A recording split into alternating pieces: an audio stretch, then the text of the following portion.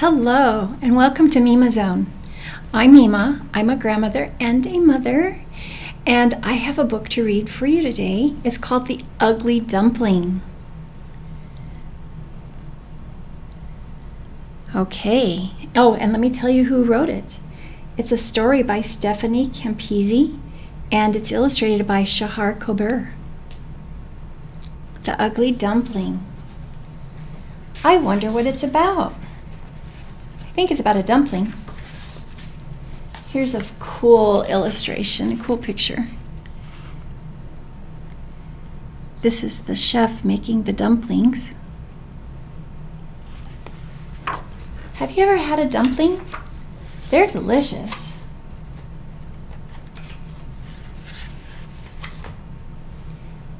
Once upon a time, perhaps last week, or even last night, at your local dim sum restaurant, there was an ugly dumpling.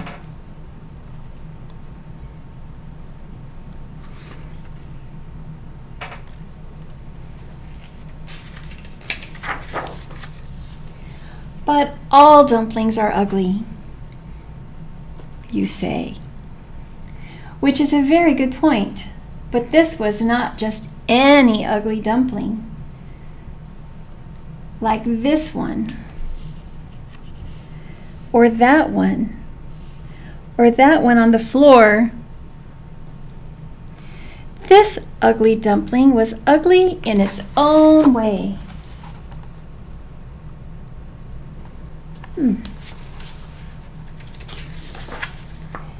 No matter what it did, wrinkling its brow, standing up tall, wearing pleated pants, it was in a lonely only category of one, uneaten and ignored.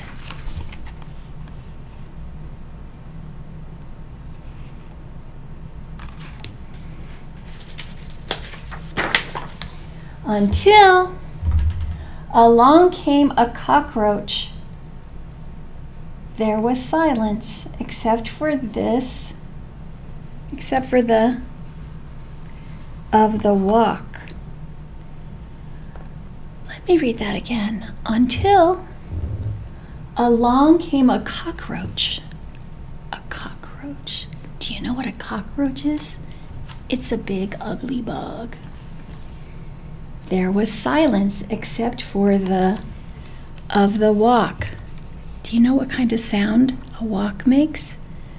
Have you ever heard anything frying in the pan? It sounds a little bit like that. And the thwack of the cleaver. Have you ever heard of thwack? That's a great word, thwack of the cleaver. Here's a cleaver, and it's cutting meat, so it goes down hard, thwack. And the whoosh of the cockroach's heart, swelling with love. Here's the cockroach, and you could hear only the whoosh of the cockroach's heart, swelling with love. Where's the story going? But the ugly dumpling noticed none of this.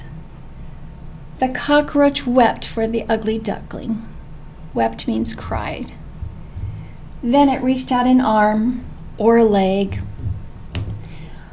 I will show you the beauty of the world, it said. See the cockroach talking to the dumpling? And what did it say? The cockroach said, I will show you the beauty of the world. And it did.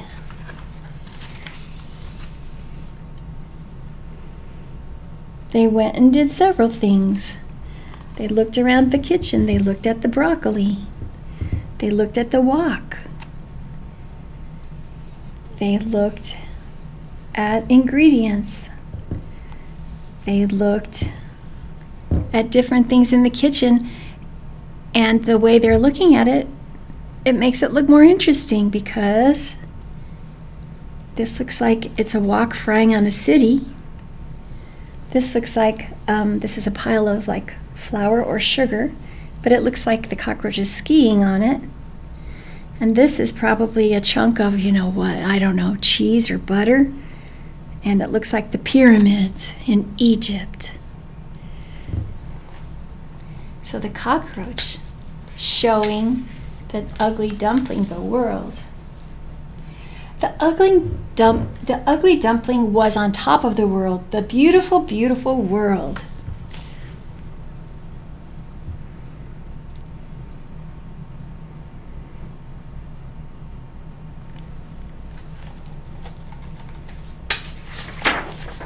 But then the ugly dumpling saw something. Another ugly dumpling. No, 2, 3, 4 more. See all those ugly dumplings? There's a bunch of them. The ugly dumpling was not an ugly dumpling. It was not a dumpling at all. Say what? It was a steamed bun. A golden-hearted, smooth-skinned steamed bun. Exactly like all the other steamed buns in the world.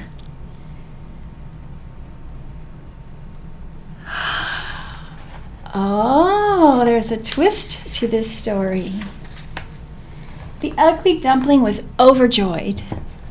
It puffed with meaning. It puffed with importance and yeast.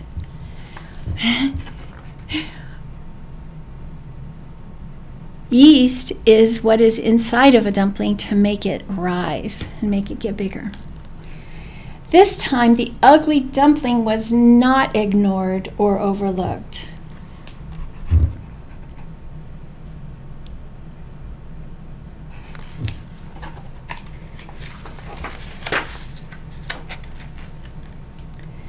Cockroach!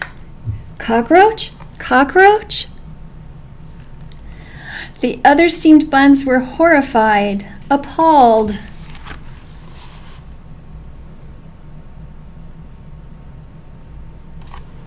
Usually people do not like to see cockroaches near their food.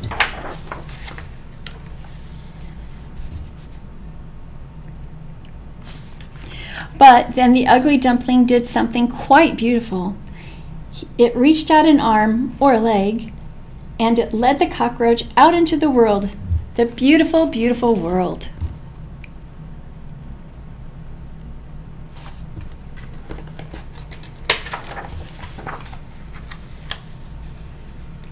Perhaps the ugly dumpling was not like the other steamed buns after all. And perhaps, and just perhaps, that was a good thing. See, they left and now they're friends and they're walking together.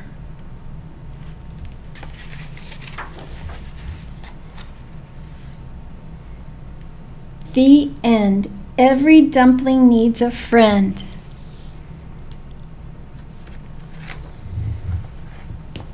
Fun story of the ugly dumpling.